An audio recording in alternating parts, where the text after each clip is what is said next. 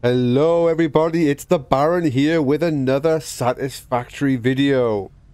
So last time I did a video, I kind of rushed through an area that was still under construction.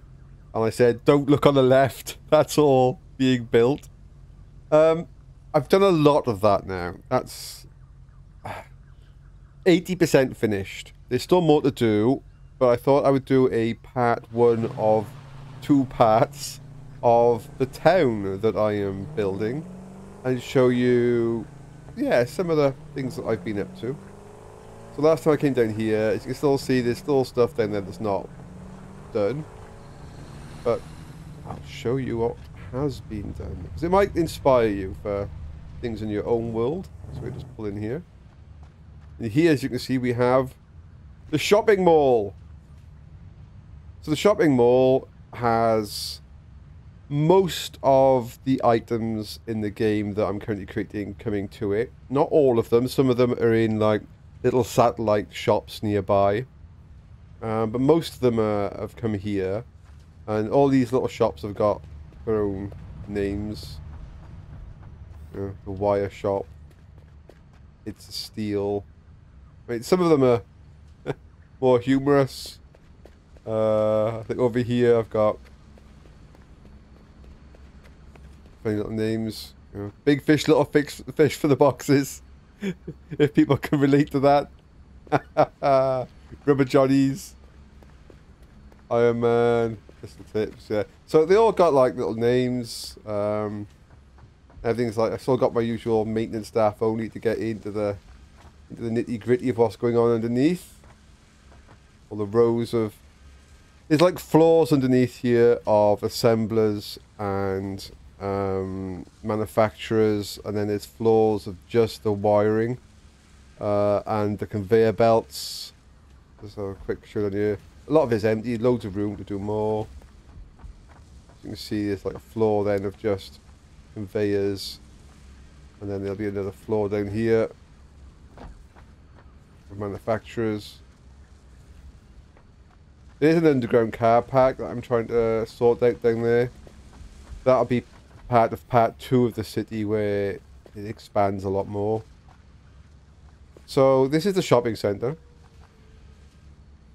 And then if we go up here, there's actually another glass passage out that way. That's going to go to a bunch of other shops I'm going to build on that side. But over here, we can go through a little glass passage here. And we come out in the town proper. So I have my fuel stations, which are regularly dotted around my whole road network now, whereby either a truck will come here purely just to fill up fuel and drop off fuel, just so that I can grab fuel easily for my jetpack, or as I drive around, I can just quickly drive past the fuel point and refill. But there's also various truck stops like these around the map where some of the trucks are dropping off materials. So we've got all my usual advertising. You've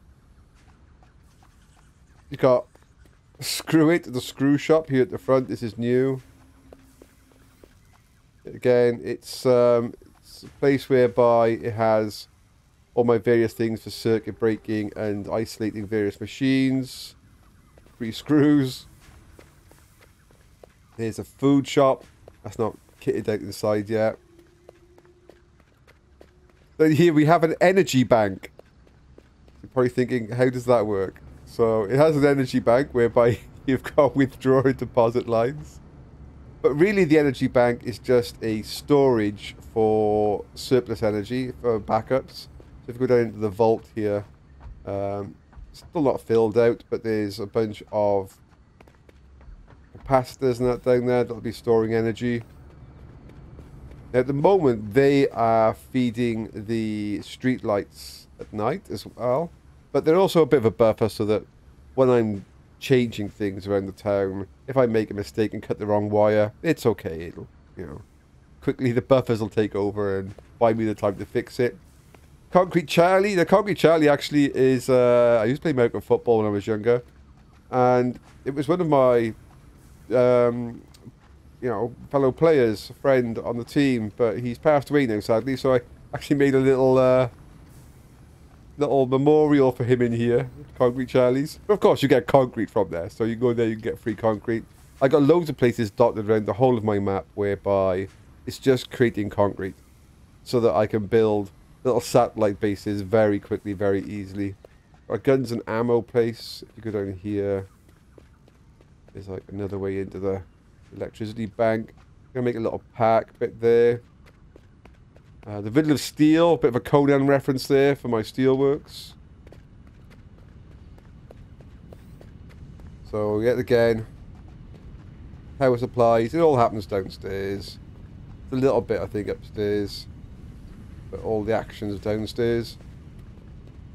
There is a parkland by here, so you can go down to the parkland and wander around. There's no dangerous creatures. Somewhere for my truck drivers to take a bit of time off. Everything down here is relatively tidied up underneath. Most of the stuff under the city here is actually passageways whereby various conveyors and things that go along. A little bit of wire poking out there when I clean that up. But yeah, it's mainly various passageways for things to move along, and have a quick look inside some factories doing their thing, and a screw factory there.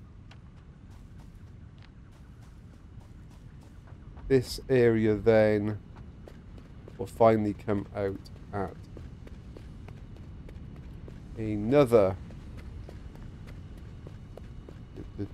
car park area, which I'll be finishing off. That goes off down to other locations I've got on the map in that northern area up there. Interesting fact for you when you're doing your designs. These railings here, they occupy the same space as the side panel. So that's why I've raised the side panel on this side, because you can't actually have a side panel and a railing on an angle. You can have them on the side like this. So if you've got a wall piece, you can put the railings on top, but on a diagonal down, you can't.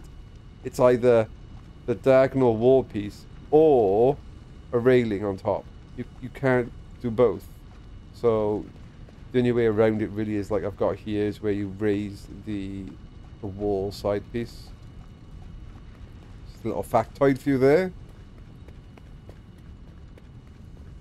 Like they are basically, I think the downward angled railings, these downward angled railings are actually a side piece. It's the way the game's added them, I think. So you can't actually have a wall angle underneath. Right, so there you go. That's part one of my town. As you can understand, it's a lot of work to get this all done and all functional. So they've got lots of little buildings producing various items and sending it to the main base, which is now a big shopping centre. And I plan to move a few more pieces of production out from my main shopping mall to little side cottage industries like these, so that they can then it's more interesting if you've got small little shops around the place, but also it reduces the pressure on the amount of actual manufacturing machines I need underneath my main base, so that I can double up and triple up on items that I need a lot more of, make some more space by shoving some of the lesser items off into nearby buildings, or not so much lesser. For example, say like, you know, the steel, etc., where I'm producing a lot of it, that needs a building all of its own somewhere else. It'll take up far too much room if it was actually within inside this building. So that's got to be moved. So I'm hoping you're enjoying what you're seeing. Maybe it's giving you some ideas of things you can build on your Satisfactory playthrough. I will do a part 2 of my city once it's done. But to be honest, the way this game plays through, I need to go and spend some more time now getting more energy, getting more aluminum sorted, sorting out some other parts, getting my drone network flying around. So my part 2 of the city might not be the next video. I might actually end up doing other videos showing other things that I'm doing before we get the part 2 and the finished town. So anyway, I hope you're enjoying that. Leave any comments and ideas that you have yourself, and any questions you have. And I'll see you all next time. Bye now.